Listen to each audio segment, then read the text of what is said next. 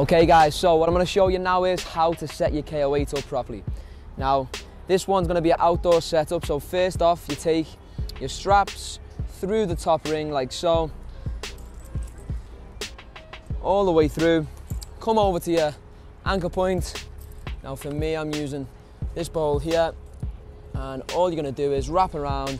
Make sure we go through the back of the cam buckle, guys, not the front, because if we go through the front, it will just simply slide out. So just make sure you go through the back of the cam buckle like so, and then all you simply have to do is just pull until you get your desired height.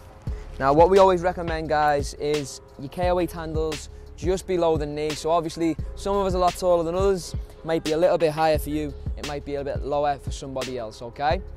So now from this position, what we have with the big black carabiners down to the bottom D-rings is full suspension, okay? So all your bodyweight movements that we're going to take you through will be this position from here. So your rows, your squats, your presses, anything using the suspension assistance is always going to be from this position, big black carabiner down to there. Now, how we change it up, we take the carabiner off, we slot it into the top D-ring like so.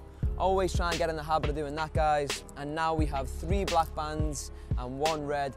Blacks are 10 kilos each and the reds are 6. So obviously, certain exercises, you're going to be working a lot more compound moves. You can move a lot more resistance. Other exercises, they need to be a little bit lighter.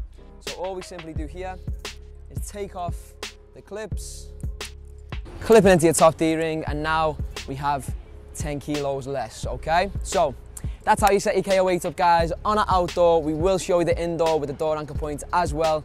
Hope you enjoy your workout. We'll see you soon.